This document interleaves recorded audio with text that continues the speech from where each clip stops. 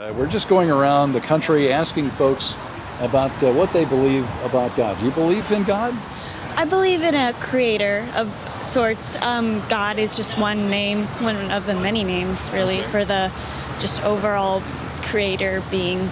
But the religions have their different angles to look at the same thing. So we're looking at the same thing, but it's different angle.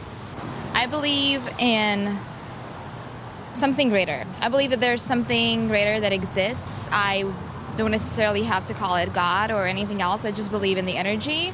I don't prescribe to a specific faith, but I do believe there is a higher power, and I think that they have, whatever it is, has a lot of control over us and our lives.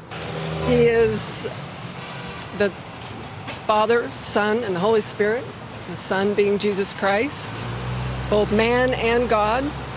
He is my Savior. I believe that He's there to take care of us and here to help us, and if not that in your life, you're not going to go very far. It's going to be much harder than it otherwise would be. And it helps you treat your fellow man as you should be treated, which helps everybody out.